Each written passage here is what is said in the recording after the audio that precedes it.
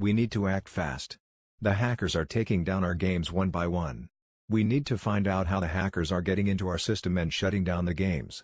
Can we trace their IP addresses or track their online activity? I'm already on it, Builderman. I try to do my best. No, I couldn't find IP address. I know. Creecraft, we need your help.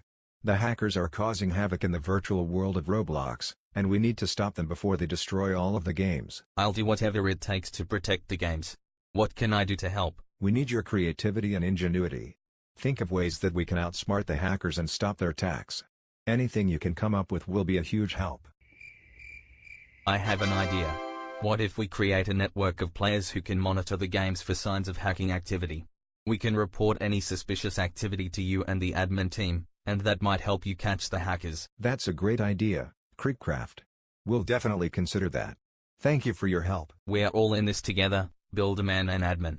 Let's work together to protect the virtual world of Roblox and keep it a fun and safe place for everyone to enjoy. Part 4 equals 500 likes.